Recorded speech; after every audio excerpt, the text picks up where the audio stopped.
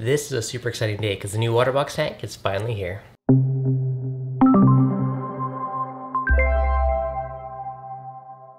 What's going on, guys? Devin from ReefDudes. Now, I've been waiting for this tank for a while and prepping for this build for ages, and today is finally the day that's gonna happen. So sit back, relax, and let's get this build started.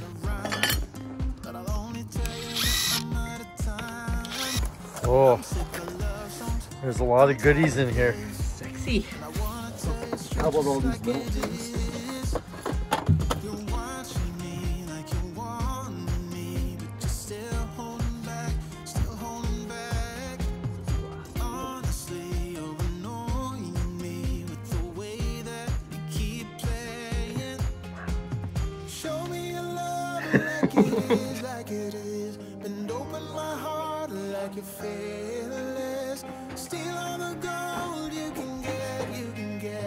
Show me your love, leave me breathless, breathless.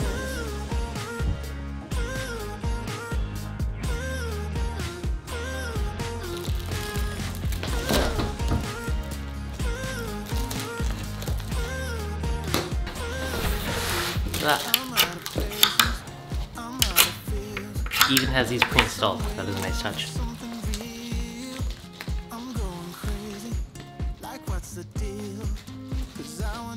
So if you guys ever installed any flat pack furniture, it's gonna be similar. You got your pegs and your little kind of spinny pieces. So pretty easy concept to install them and set them up.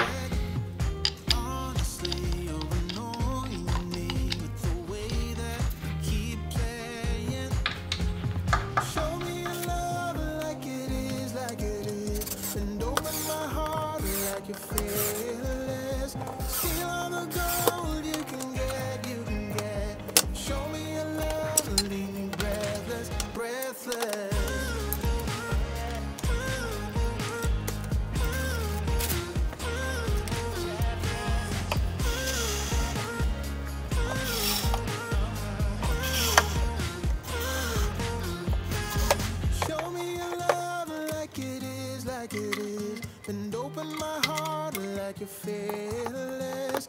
Steal all the gold you can get. Show me your love, leave me breathless, breathless.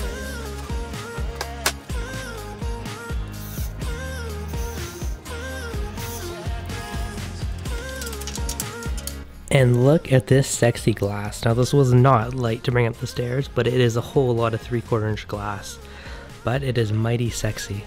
So 19 mil glass, like this is some thick stuff. And this thing is built like a tank.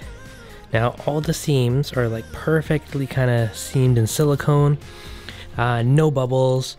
If I take a look at all these edges, you got that nice perfect black seam down it and it looks wicked. And if you look on the inside, there's basically no silicone on the inside, so there's nothing even here with the razor. They're super tight seams, which looks really cool. And even the sump and ATO, same thing. They're all like beautiful, nice little seams. It's all polished glass. So really, really sexy. Like, I'm super impressed with the quality of this. Even the ATO, same thing. It's all polished glass, so super duper sexy. We got this middle baffle where this thing can slide out. Again, that's all glass. Like, it's super crazy. But yeah, whole thing. So very flexible, kind of cool that this comes out, so you can have a big chamber or you can kind of keep it separated. So it gives you a lot of options. And yeah, even this, same thing, all glass, all cut out. So really, really impressed with the sump and everything. It's gorgeous design and all the polished edges. There's a leveling mat on it. The ATO, same thing, leveling mat on it. Tank, leveling mat on everything. So really, really cool. Now for the tank itself, I did end up putting a board underneath it. And I did that just so make sure it was perfectly level, just because part of it would have been on the trim edge for the carpet. So there is 5/8 plywood underneath. I did paint it white. It's a little slipperier on it, so I might put a little trim piece on the side just to kind of lock it in. So playing with that, once the tank's on it, really all that weight's probably going to keep it in place. But so I did that. So the stand's almost built. Haven't put the doors on yet, just so it's a little easier to move it and tweak it. But it is going to be sweet. So super excited. I'm gonna have to get some helpers in order to put the tank on it because it is not light, but the light bar is installed. If you look at the wall, I use some of these L brackets to kind of bolt it to the wall. And I got 4 of them, so 2 lower, 2 higher, and it makes this bar nice and stable. So once I get some help to put the tank on, and we can start getting this baby filled. It is on the stand and looking fabulous.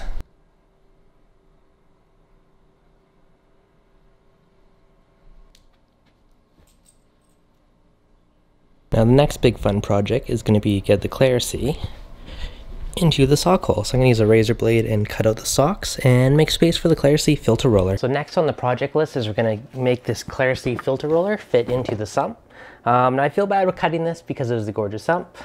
Beveled edges, nice polish, everything, black silicone, looks really sleek. But I am a fan of the filter roller, so let's get out our razor blades and we're going to cut out a couple of these baffles and make it fit. Now, as long as you're using a nice fresh new razor blade, it's fairly easy to cut the silicone. So we're just going to do a bit of the loops around it and break that bond so we can pop out the sock holders.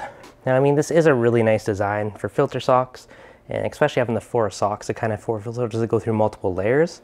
So it's a good way to do it. So if you don't have a filter roller, it's an excellent option for you.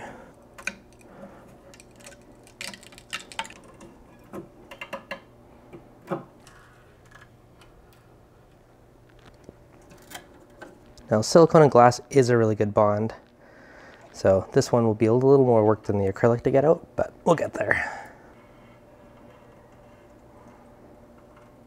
Now I'm going to quickly build the Calrisea just to figure out how much space we need exactly to set it up. Now I do have one of these on my other tank, so I do know kind of exactly how to build it, so it should speed it up quite a bit. Hopefully, we'll find out.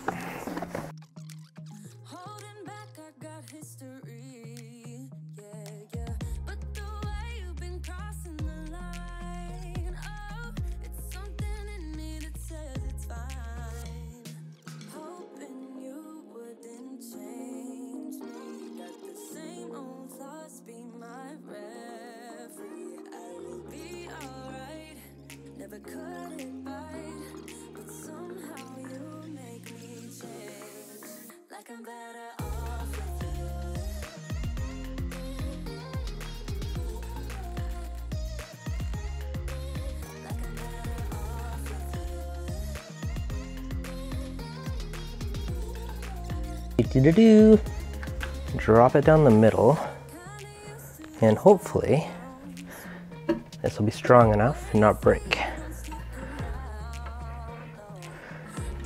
Look at that.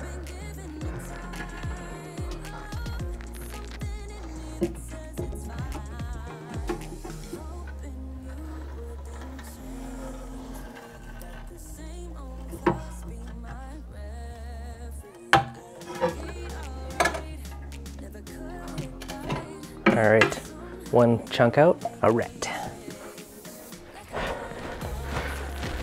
All right, I've been fighting this panel for ages and I give up, so we're breaking it.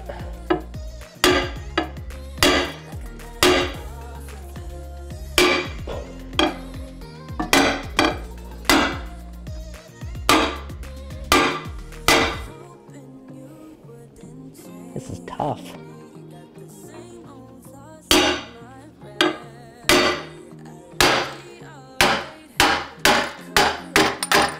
There we go.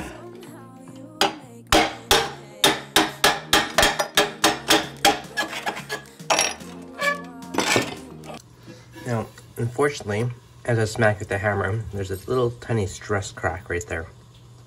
You can't really feel it, but it does give me a little bit of concern. So, in retrospect, I should not have been smacking with the hammer. It was a terrible idea. I should use the glass cutter and then took it out that way. So, lesson learned, use a glass cutter. So to remedy this, what I'm going to do is near where the end of the crack is, you can't even really feel it, so it's not too bad, but like a windshield, it can potentially spread. So I'm going to drill a little tiny hole at the end of it with just like a diamond drill bit, and providing it doesn't spread any further, I'm going to use one of the good baffles that actually came out nicely and silicone the heck out of it as essentially a giant patch in the bottom. So by doing this, rather unfortunate, but it's gonna be very minimal and you probably won't even notice it once it's kind of patched up. So a bunch of silicone all over the bottom, along the edges, and one giant kind of baffle patch. So hopefully that will do the job and no one will even really notice afterwards.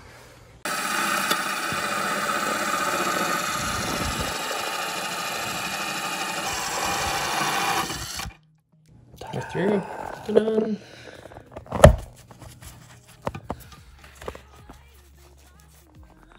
Alright, so we got our hole, which means it will stop that crack from spreading any further. And now we can glue our silicone or glass on, which will patch the hole, and we'll be back in business. Good job, Dad. Beautiful, thank you.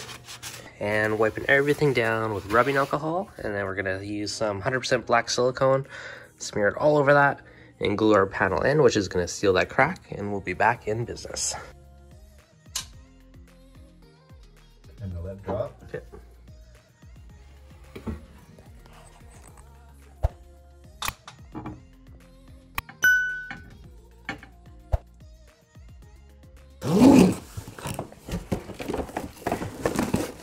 Now we have our plumbing parts. So I'm likely gonna have to adapt one of the drains for the Calrisea. So we will have to deal with that. Looks like we've got a check valve on one of these. Another looks like one of our main drains. Got a gate valve to adjust it, so this is likely the one we'll have to adapt. Another drain. Probably our standpipe or our second overflow. That one's likely our return.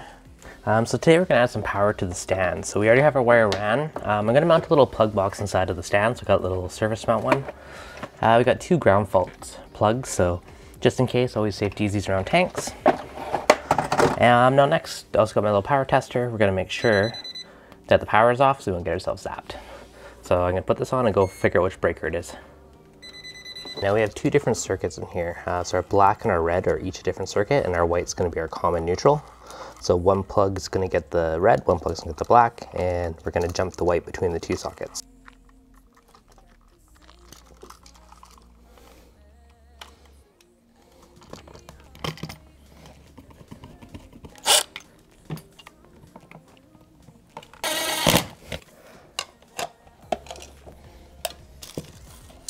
Now we've got ourselves some plugs. I think I'm gonna mount this actually on the bottom, which is gonna free up the most amount of space in there and basically make it impossible for water to get in this box. Because anything that, even if something was to leak or splash it would drip downwards and it'd never get inside the receptacle. Also important, make sure your screws cannot get through the wood fully. So this is less than the width of the wood. Also counting that little flange on it, it's gonna be lots of kind of a safety factor, so it should only be about halfway through. Now here comes the fun part. We're gonna start adding salt. So I have the 2 MP60s on. They're about 30% right now. The tank's obviously still filling, but I'm gonna start slowly working it up to proper salinity. And once we got it up to roughly the right salinity, then I can start adding rocks and whatnot to the tank. So we're just gonna let the Vortec power heads do our mixing for us.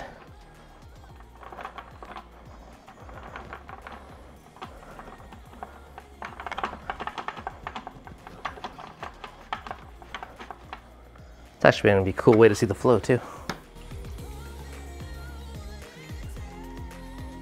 Now all the major things are done, the tank is coming along more and more every single day, and I'm super stoked for how it's coming along. It's looking absolutely amazing in here, and I can't wait to get some livestock inside.